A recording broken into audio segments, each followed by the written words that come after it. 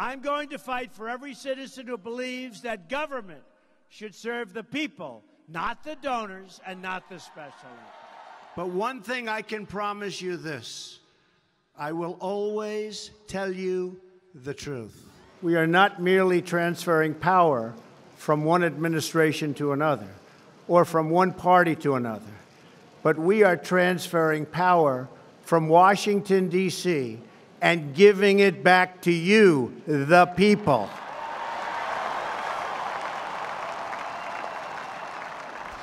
Populism is not just a right-wing ideology, irrespective of what these clips might suggest.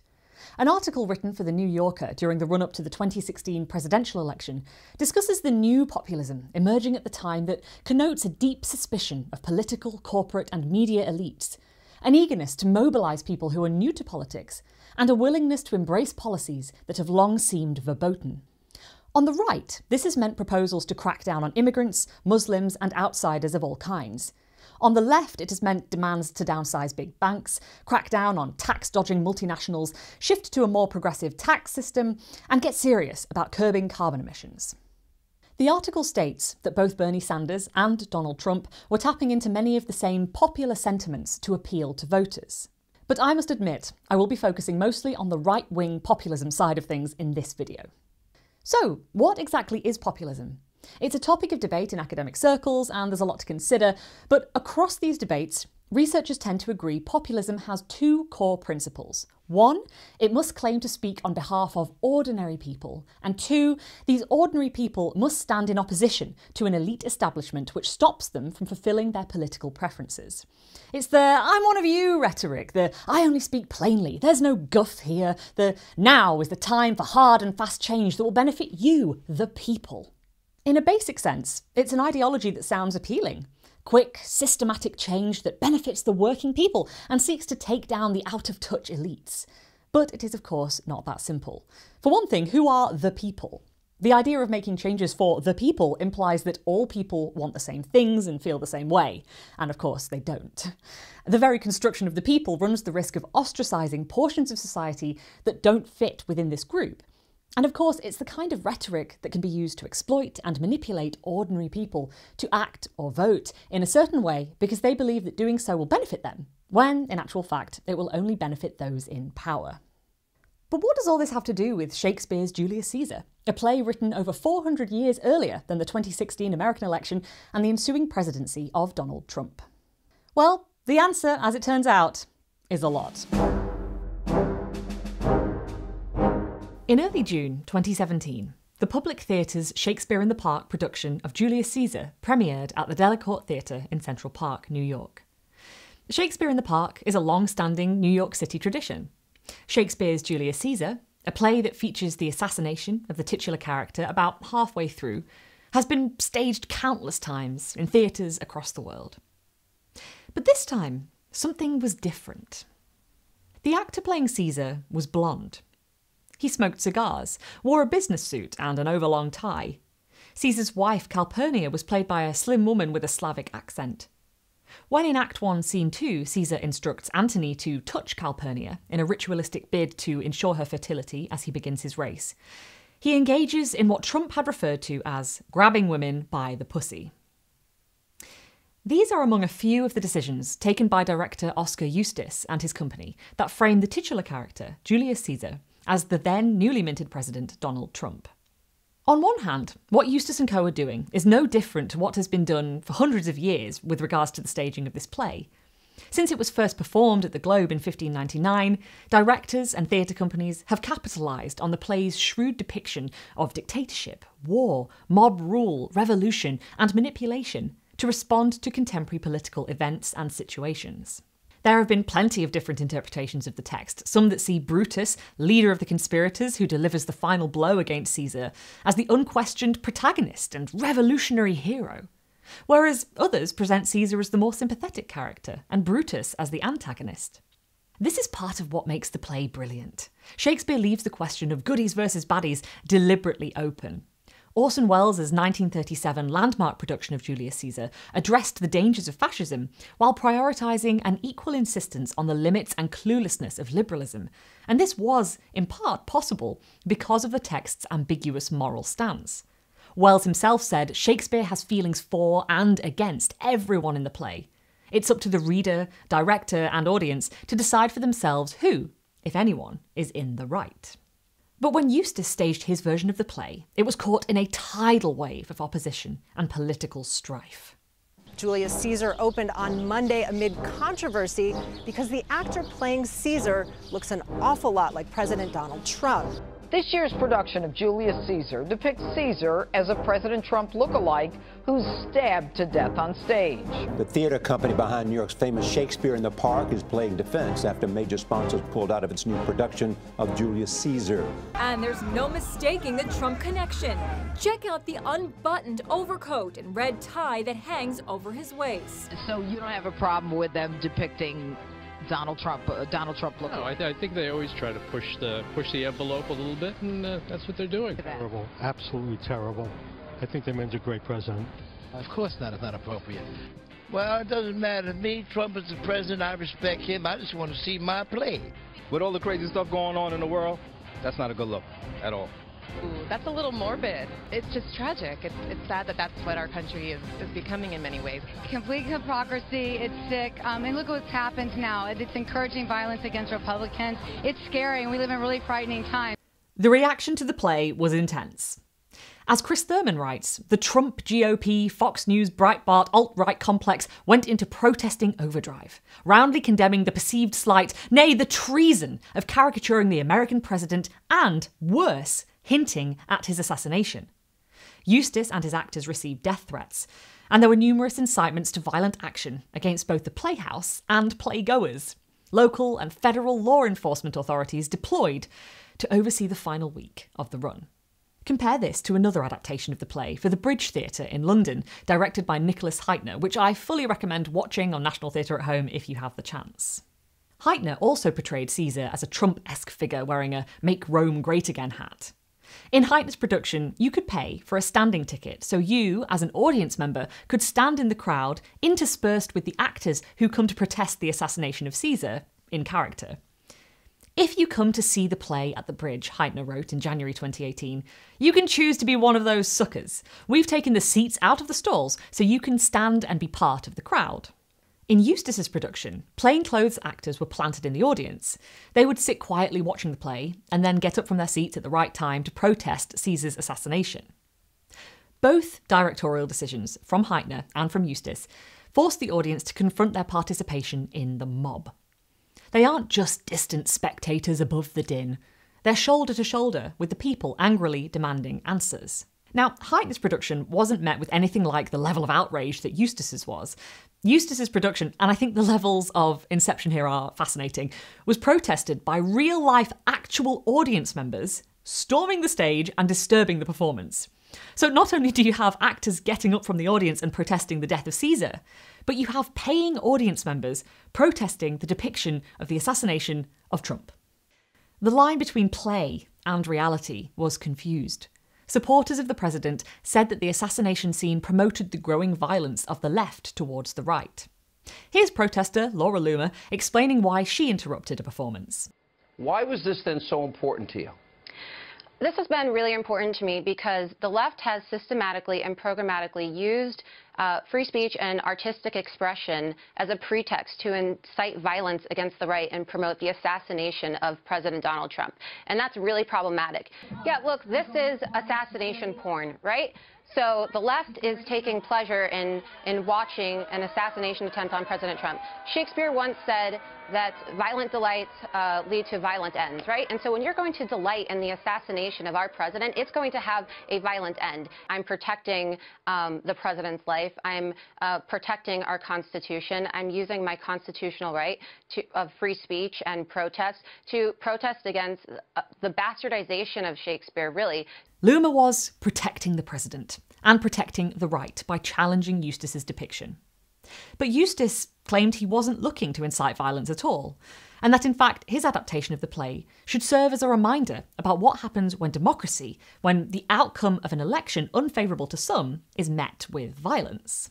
Neither Shakespeare nor the public theatre could possibly advocate violence as a solution to political problems, and certainly not assassination. This play, on the contrary, warns about what happens when you try to preserve democracy by non-democratic means, and again, spoiler alert, it doesn't end up too good. James Shapiro, who was in the audience, corroborates Eustace's vision here. He describes how, in the run-up to the assassination scene, a lot of the references to Trump were met with a sort of knowing laughter. But the assassination itself completely changed the tone and stunned the audience. Eustace had set a trap. He was offering a counterpoint, a rival perspective. It was as if he had slammed on the brakes and 1,800 playgoers were experiencing whiplash. What had we been wishing for? By giving voice to the opposition, he was forcing on playgoers a set of moral questions, not unlike those Brutus was struggling with. Do the ends justify the means? How do we reconcile our values with our desires? Eustace's production wasn't a call to arms. It was designed to give pause, to get the audience to question their own morals. According to Eustace, and as Shapiro suggests, at no point was this directorial decision an attempt at promoting violence. The anger of the pro-Trump protesters looking to protect the right from leftist violence to protect the president was misplaced. Not least because the assassination scene seemed to be taken wildly out of context during the ensuing aftermath. In an article bearing the subheading, Why Delta Airlines Pulled Their Funding from Oscar Eustace's Trump-inspired production of Julius Caesar and not from my Obama-inspired one, let that sink in for a second. Director of the aforementioned Obama-inspired 2012 production of Julius Caesar, Rob Melrose, writes, "It's clear that most of those outraged by the public theatre's Trumpian emperor either didn't see the play or didn't stay to the end. The Breitbart article that started the controversy is, I kid you not, a review by someone who talked to someone who saw the show. This second-order correspondent also thinks the play ends with the death of Caesar, as if they are killing the bad guy at the end of a superhero movie. In fact, the assassination takes place in the middle of the play." If this was the case, if people in the pro-Trump camp didn't actually watch the play and focused only on the assassination scene, that means they missed the scene that succeeds it. And this scene, otherwise known as Act 3, Scene 2, is one of the most stunning examples of rhetoric, coercion, and manipulation I've ever encountered. I'm going to analyse it in detail, but first it's probably a good idea for you to have a full understanding of the play's plot to situate this scene within. So, here goes. The action begins in Rome, as Caesar returns home triumphant, having won the war he was fighting against the sons of his old enemy, Pompey. There are celebrations in the streets, and Caesar is lavished with praise. Games are held in honour of his victory, including a race in which Mark Antony, Caesar's right-hand man, takes part. Sure, an old man comes up to him and warns him to beware the Ides of March, but celebrations are afoot. This is no time for superstitious nonsense. The fun and games continue. But not everyone partakes of this celebratory mood. Brutus and Cassius are concerned over Caesar's ever-increasing power. Cassius is in the let's murder him camp more or less from the off, but Brutus is on the fence. Brutus and Cassius hear from Casca that Caesar has been offered the crown 3 times and has each time refused it, in a display that seems to imply that Caesar is rejecting total control and power. But the conspirators aren't convinced. Cassius, Casca, and the conspirators effectively manipulate Brutus into joining their cause, and they start plotting Caesar's assassination. Brutus is visibly troubled by this, and his wife, Portia, clocks on, but he won't tell her what he and the conspirators have been planning. Meanwhile, Caesar is also refusing the wisdom of his wife. Calpurnia tells him that she has had a bad dream that portends his death, and she urges him not to go to the Senate today on the Ides of March, which at first he agrees to. But then one of the conspirators turns up and effectively flatters him enough that he goes back on his word and makes for the Senate. There, he is stabbed to death by the conspirators, with Brutus delivering the fatal blow, at which Caesar utters his famous last line, "Et tu, Brute? Then fall, Caesar." Not long after, in comes Mark Antony and finds the conspirators covered in the blood of Caesar, and he seems to reconcile with them, shaking their hands. After they've all left the Senate, however, he swears vengeance upon them. Let slip the dogs of war. Catching wind of the drama, the plebeians, who were lately celebrating Caesar's return, are now demanding answers. They first hear from Brutus, who says he murdered Caesar to prevent him from becoming too powerful and too ambitious. Brutus then, to his detriment, hands the crowd over to Mark Antony, who delivers his famous funeral oration, during which the crowd go from supporting Brutus to vying for his blood. Mark Antony has truly riled up the people. A group of angry citizens murder Cinna the poet in the streets, despite his protestations that he is indeed Cinna the poet and not his namesake Cinna the conspirator who helped to kill Caesar. The group of citizens just don't care, and blood is spilled. Brutus and Cassius go to war against Mark Antony, who has joined forces with Caesar's nephew Octavius. Everything has gone to hell at this point. There are rifts between Brutus and Cassius. Brutus hears that his wife Portia has taken her own life, and he also has a run-in with Caesar's ghost, leaving him distressed and restless on the evening before battle. As battle commences, it initially seems as though Brutus' side is winning the fight, but things take a mistaken turn, and Cassius is led to assume that they are losing. Believing all is lost, he asks his servant to kill him. When Brutus finds Cassius' body, he decides that taking his own life is the only honourable thing to do. So he does. Antony's side wins the war. Antony finds Brutus' body, deems him the noblest Roman of them all, stating that Brutus was the only conspirator who acted on the behalf of Rome and not out of personal interest. A proper funeral will be arranged for Brutus, and Antony, along with Octavius, head off to celebrate their victory. Caesar is assassinated in Act 3, Scene 1, which is of course followed by Act 3, Scene 2, in which first Brutus, then Antony, address the plebeians, or the ordinary people, who are demanding to be satisfied, i.e. find out what the hell is going on. It's a short scene, but it contains some stunning examples of persuasive rhetoric, and by the end the crowd goes from honouring noble Brutus and his justification for assassinating Caesar to vying for his blood and threatening to burn his house down in less than 300 lines. And I have to mention another level of inception here, because just as the plebeians rally to burn the house of Brutus, protesters of Eustace's production threatened to burn the theatre down, one angry email warning that if ever a theatre should burn to the ground, it's yours. Surreal.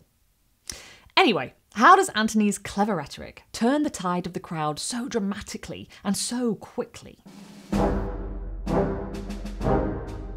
The scene opens as Brutus stands to address the crowd. The plebeians are on Brutus' side. I will hear Brutus speak. The noble Brutus is ascended. Silence. He then delivers a monologue that begins, Romans, countrymen, and lovers. Lovers here meaning friends. Let's compare this to the opening line of Mark Antony's monologue. So after Brutus' monologue, he leaves as Antony enters with Caesar's body. The crowd at this point are still firmly on Brutus' side. Live, Brutus! Live! Live! Bring him with triumph home unto his house. Give him a statue with his ancestors! Let him be Caesar. Caesar's better parts shall be crowned in Brutus. We'll bring him to his house with shouts and clamours. Brutus even tells the crowd to listen to Antony, to grace his speech before he departs. And the crowd are like, well, yeah, okay, but don't say anything bad about Brutus or we'll get you. Then Antony speaks. Rather than Romans, countrymen and lovers, Antony begins, and this is one of Shakespeare's most famous monologues, I might add, friends, Romans, countrymen. Brutus appeals to the crowd by reminding them of their civic duty. Above all else, they are Romans, first and foremost. Antony does the opposite. Before their patriotic duties as Romans, the crowd are friends. His language warms him to the crowd, appealing to them from the off on an intimate, emotional level. Brutus' monologue, as a whole, isn't especially emotive. As Xin Yao Zhao writes, Brutus' speech is, to a fault, cold and logical, like a thoroughly stoic performance devoid of appeal to the audience's pathos. Antony, conversely, goes straight in with all the feels. He's outwardly overcome by his own emotions, pausing mid-monologue. Bear with me. My heart is in the coffin there with Caesar, and I must pause till it come back to me. The plebeians are fazed by this. They consider it evidence of Antony's noble nature. Poor soul, his eyes are red as fire with weeping. There's not a nobler man in Rome than Antony. If Brutus assumes that his rationalisation, combined with his moral character, is sufficient to convince the mob of the righteousness of his actions, Antony relies on his emotive appeal. But he does more than just show his feelings. Antony takes Brutus's noble nature and uses it against him. As Zhao writes, it's precisely Brutus's honour, his most important credential, that Antony in his speech undercuts with an ingenious use of irony. Let's look into that in more detail. What is it to be noble? To be honourable? These are some of the questions I find myself asking when I read or watch this scene. Throughout his monologue, Antony returns to the refrain, "And Brutus is an honourable man." So he repeats something like a three-part formula, if you like, that goes, Caesar did some good stuff, but Brutus says he was too ambitious and needed stopping, and Brutus is an honourable man, and hence worthy of believing. Sure enough, repeating this refrain over and over while drip-feeding the plebeians examples of Caesar's good qualities and actions begins to take effect. If the primary reason Brutus gives for assassinating Caesar is that he was too ambitious, Antony undercuts that accusation, and here's an example of that. Now, Caesar, in real life and in the play, was not a king, and this is important. According to legend, the Romans had banished their last king in 509 BC when they founded the Republic and vowed never to be ruled by kings again. So for any leader to demand or accept the crown was a risky move. It suggested that they wanted divine and total power. Earlier in the play, Caesar is offered the crown 3 times, and 3 times refuses it. As Antony recalls, "I thrice presented him a kingly crown, which he did thrice refuse. Was this ambition? Yet Brutus says he was ambitious, and sure he is an honourable man." Antony's use of this refrain is clever and subversive. He's saying, hey, I know Brutus is great, he's noble, he's honourable, and also here are some facts about Caesar that disprove everything Brutus has said and done. Repeat, repeat, repeat.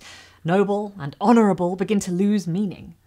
Shakespeare is challenging us, his audience, his crowd of plebeians, to really consider what we mean if we say someone is honourable or that an act is honourable. Is it ever okay to kill for the sake of honour?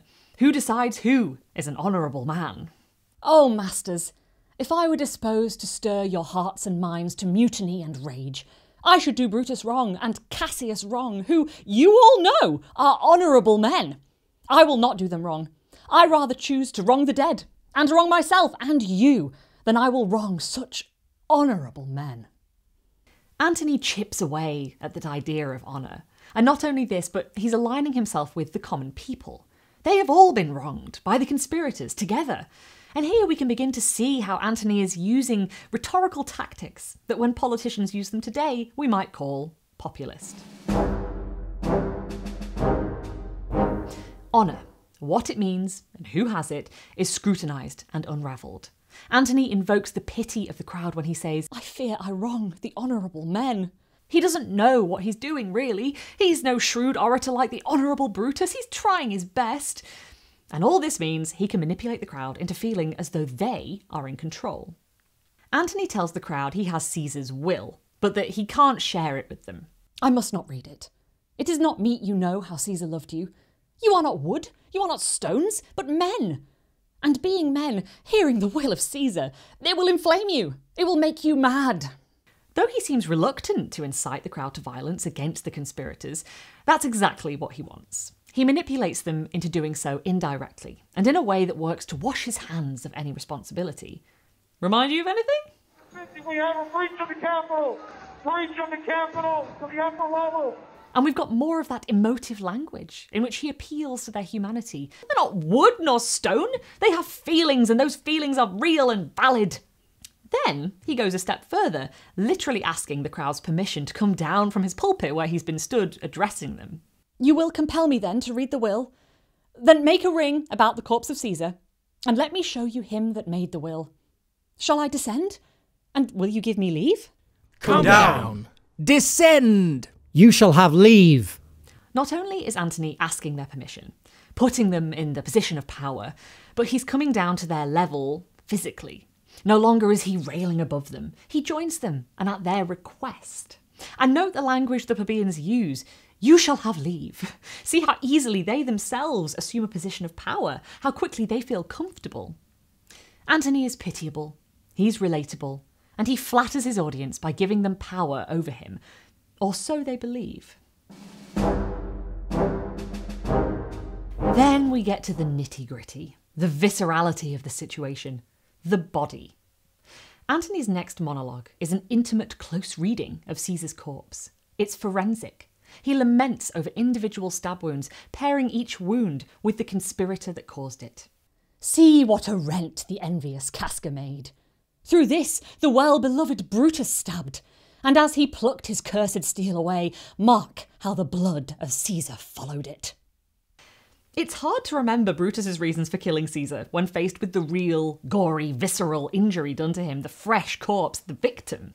Here, in the streets, level with the crowd, is Antony recreating the violence in words, and this stands in stark contrast to Brutus delivering a cold and brief address. Antony's emotive, passionate, vulnerable speech is punctuated by happy reminiscences of Caesar's triumphs. Antony works the crowd like a puppet master, riling them up and pulling them back until they're chomping at the bit.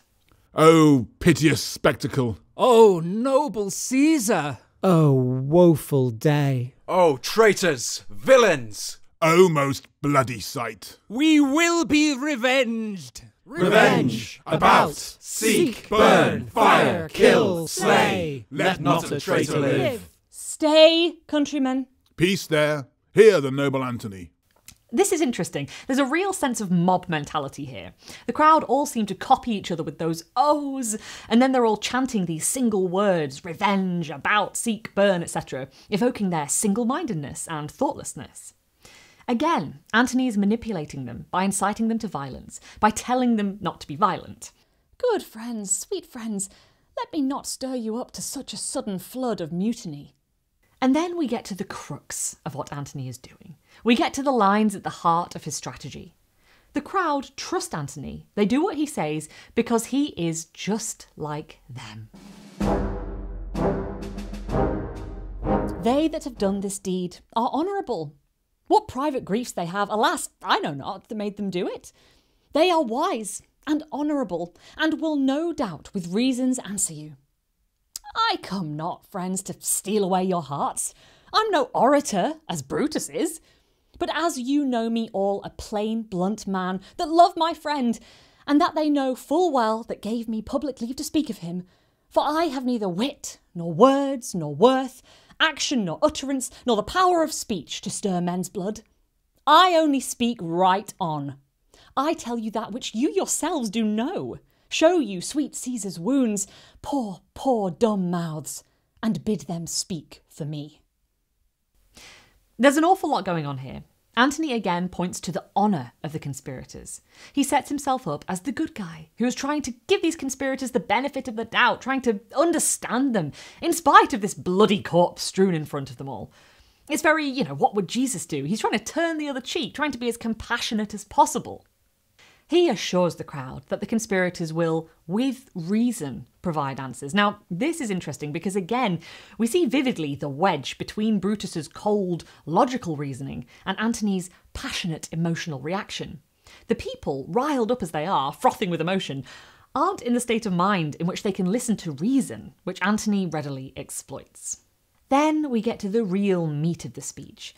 I am no orator, as Brutus is. Antony is plain, blunt. He just loves his friend who's been killed. He has no wit, no words, no worth, not like the eloquent Brutus. He's saying something like, I'm not good with words. I don't have the power to sway you. But the way he's saying it, in impassioned rhetorical verse that plays on the audience's emotions, contradicts that. Brutus is actually much more direct than Antony. Really, he's the one who's speaking plainly. Yet his straightforward prose appeals to the crowd's reason and not their emotions. And it's easy enough for Antony to twist this and paint Brutus as the distant, elitist, unrelatable politician. Antony, just like Trump in those clips at the start of this video, is a straight-shooting, no-nonsense kind of guy. I only speak right on. I'm one of you. He has the interests of the people at heart, in contrast to Brutus, who addresses the plebeians briefly in a monologue where he refers to himself 28 times in only a handful of lines. It's hard not to view Brutus by this point as out of touch with the people, and Antony firmly on their side, ready to help them take Brutus down. No more so-called elites lording over you, telling you what to think. I tell you that which you yourselves do know, says Antony, appealing to the crowd's vanity, making them feel heard, valid, valued, and free, when in actual fact, he's manipulating them for his own ends. He then seals the deal by revealing that Caesar has left money to all the plebeians in his will. I want to hone in on these two excellent lines. On what might not be immediately clear is an exquisitely veiled insult levied at the plebeians, and even at we, the audience. Show you sweet Caesar's wounds, poor, poor dumb mouths, and bid them speak for me. Caesar's wounds are described as mouths, a connection that's not hard to make. A gaping stab wound isn't unlike the shape of an open mouth. The wounds are mouths in that they can communicate what happened to Caesar better than Antony can. But poor, poor dumb mouths has a double meaning. Those dumb mouths are the mouths of the dumb plebeians, gaping, unable to speak for themselves because they've been so manipulated. In fact, Antony can now bid them speak for me, and there's a further layer to this insult. So, we know by this point that Shakespeare is forcing us, his audience, to participate and confront our own role within the crowd. And we get that again in these two lines. How? Well, you could argue that the poor, poor dumb mouths belong to the audience as well as the crowd within the play. If you wanted to visit the Globe in 1599 but you couldn't afford a seat in the theatre, for just a penny you could pay to stand in the pit right in front of the stage. And you can still do this. You can pay like £5 to get a standing ticket at the Globe today. So you pay your penny, and you might get sore legs from standing up hour upon hour, but you still get to watch the play and you're very close to the action. However, to watch the show from down there, looking up at the actors delivering their lines on stage, earns you the rather insulting name groundling. A groundling was the name of a small fish with a gaping mouth. You, having paid your penny, aren't too dissimilar from this fish, gormless, wide-eyed, staring up blankly from the ground on which you stand. We are the groundlings, staring up, agog. So not only is Antony insulting the plebeians, but you could make the case that Shakespeare is insulting us, his groundlings, the masses, the ordinary people gawping at the action. He's forcing us to reckon with our role as part of a society, to reckon with how much we might allow ourselves to be manipulated by the words of those in power. Cultivating more of an awareness when it comes to when and how we might be manipulated, and by whom, is exactly what I believe is important when listening to politicians and forming our own views and ideologies. So, does Julius Caesar have anything to do with contemporary politics? Absolutely. As Nicholas Heitner observes, Julius Caesar addresses directly the failure of dismayed liberals, count me as one of them, to understand and overcome the appeal of populism. It exposes the manipulative half-truths and outright falsehoods that are the populists' stock in trade. Octavia Bryant and Benjamin Moffat, in their article on populism for The Conversation, cite research that demonstrated how Trump's rhetoric during the 2016 campaign was highly populist. He targeted political elites, drawing on the core populist feature of anti-elitism, and frequently used people-centric language, with a strong use of collective pronouns of our and we. Not a far cry from the techniques adopted by Antony in Act 3, Scene 2, and not without the same violent and inflammatory effects. Now, in terms of the play itself, as Shakespeare wrote it, I don't think Mark Antony is in the wrong. I don't think Brutus is either. And I think that's the whole point of the play. In conflict, everyone believes they're fighting for honour, for the greater good, and it's entirely a matter of perspective. Like in A Midsummer Night's Dream, any sense of Shakespeare's own political or moral takes are cloaked in ambiguity, deliberately, I believe, to get us, the audience, to reflect on what we actually think and feel. We're not allowed to sit as objective observers. We are the masses. And Shakespeare's refusal to tell us what to think and feel about Caesar's death, about who is the antagonist, forces us to reckon with our own biases and culpability. But what do you think? Have you seen an adaptation of Julius Caesar? Who do you think is the villain and who the hero? I find this topic so interesting, so please let me know what you think in the comments. Mouse and I wish you the very best navigating your own political beliefs and ethical standpoints, and we'll see you in the next video.